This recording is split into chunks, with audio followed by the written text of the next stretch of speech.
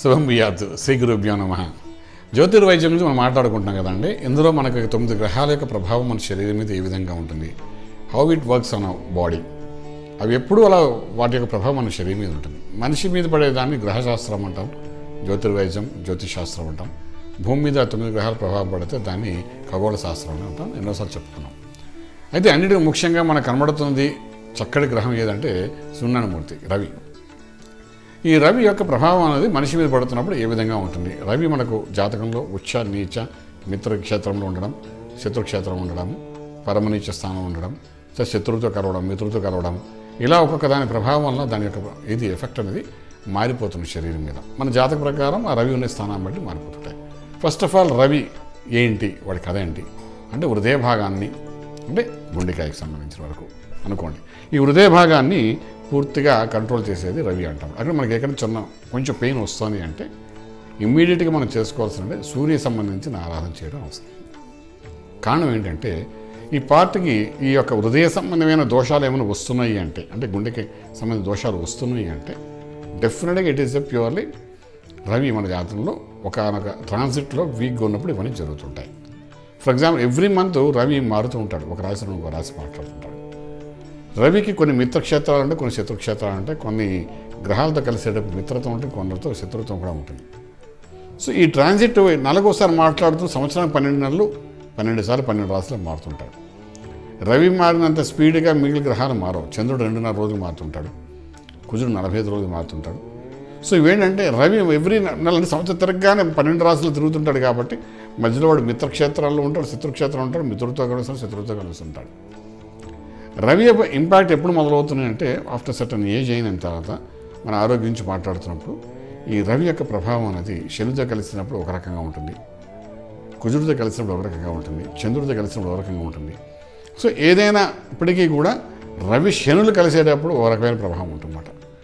హార్ట్కి సంబంధించిన ఏదైనా ప్రాబ్లం వస్తుంది అంటే ఇమ్మీడియట్గా మీ జాతకంలో రవి శనితో కలిసి కానీ ఉండి ఏదైనా ట్రాన్సిట్ జరుగుతున్నప్పుడు హార్ట్కి సంబంధించిన ప్రాబ్లం వచ్చాయని చెప్పచ్చు మేడం. అంటే హృదయ సంబంధమైన దోషాలు వచ్చాయంటే వెంటనే రవికి సంబంధించినవి యాక్టివిటీస్ చేయాలి. దానాలు ఇవ్వడం కానీ, దానికి సంబంధించిన మంత్రాలు చదవడం కానీ, దానికి సంబంధించిన ఎన్నో ప్రక్రియలు ఉంటాయి. ఇవన్నీ కేసు టు కేసు డిఫర్ చేసి మనం ఆన్సర్స్ ఇవ్వడానికి అవకాశం ఉంటుందన్నమాట. బేసిక్గా హృదయ సంబంధమైన సమస్య వచ్చాయంటే ఫస్ట్ మనం చేసుకుంటే రవి సంబంధం పని చేసుకోవాలి. కొంత ఇమ్మీడియట్గా ఫస్ట్ ఎయిడ్లా పనిచేస్తుంది. ఆ తర్వాత మన డాక్టర్ చేసే పనికి మనం ఇన్ డెప్త్గా జాతకాన్ని వివరంగా లోపలికి వెళ్ళిన తర్వాత ఫర్దర్ ఇంకేం చేయాలి, ఏం చేస్తే కొంచెం ఫాస్ట్గా రిలీఫ్ అవుతాడు మనిషి, ఒక ప్రెషర్ నుండి బయట ఎలా పడతాడు అని చెప్పడానికి అవకాశం ఉంటుందన్నమాట.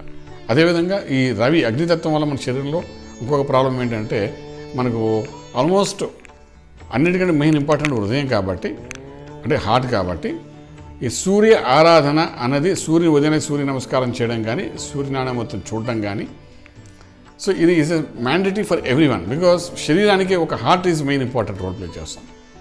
సో ఉదయం లేవడం, సూర్య నమస్కారం చేయడం, చక్కగా తర్వాత దైనందిక కార్యక్రమాలు చేసుకోవడం, ఇదన్నీ రెగ్యులర్ యాక్టివిటీస్లో ఉన్న వాళ్ళకి ఈ హృదయ సంబంధమైన ప్రాబ్లమ్స్ అనేది కొంచెం తక్కువగానే వస్తాయని చెప్పడానికి అవకాశం ఉంది. సో ఇదొక పార్ట్ అనుకుందాం. సెకండ్ పార్ట్కి వచ్చినప్పుడు అంటే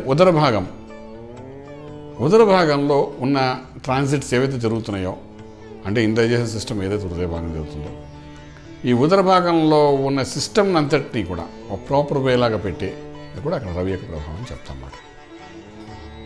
ఈ రవి యొక్క ప్రభావం వల్ల అంటే మనకు వచ్చే గ్యాస్ట్రిక్ ప్రాబ్లం అనుకోండి, ఇండైజెషన్ ప్రాబ్లం అనుకోండి, థ్రోట్ ఇన్ఫెక్షన్ ప్రాబ్లం అనుకోండి, సో ఒక పెయిన్స్ వస్తుంటాయి. దానివల్ల మనకి ఏంటంటే ఇది గ్యాస్ట్రిక్ ప్రాబ్లం అని తెలియదు, హార్ట్ ప్రాబ్లం అని తెలియదు.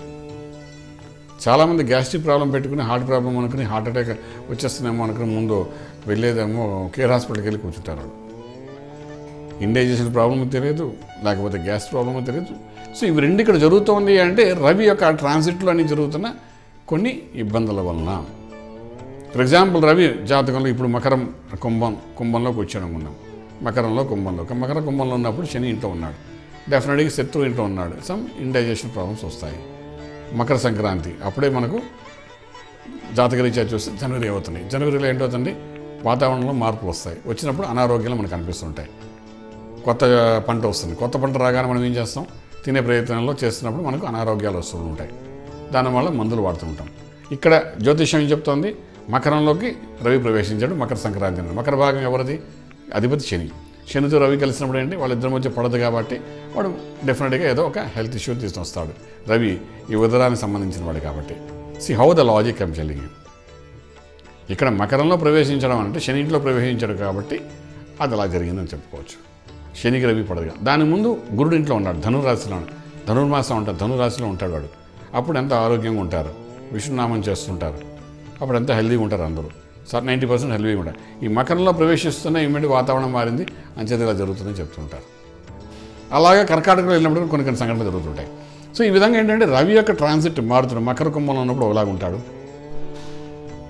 అలాగే మీనంలో ఉన్నప్పుడు ఒకలాగా ఉంటాడు, వృషభంలో మేషంలో ఉన్నప్పుడు ఒకలాగా ఉంటాడు. సో దీని గురించి మనం వివరంగా వచ్చే ఎపిసోడ్లో మనం తెలుసుకుందాం. శుభం బియాత్. పూర్తి వివరాలకు సంప్రదించండి శ్రీ వేదమాత గాయత్రి జ్యోతిష్యాలయం, బ్రహ్మశ్రీ మంతా సూర్యనారాయణ శర్మ, శ్రీ నిలయం, first floor, 101, Sai Vaibhav layout, Chitrapuri colony, Khajaguda, Delhi public school పక్కన, నానక్రామ్గుడ, హైదరాబాద్ 5,08,000. Phone numbers 8885559147, 8855559148, 9704447001, 9704447002.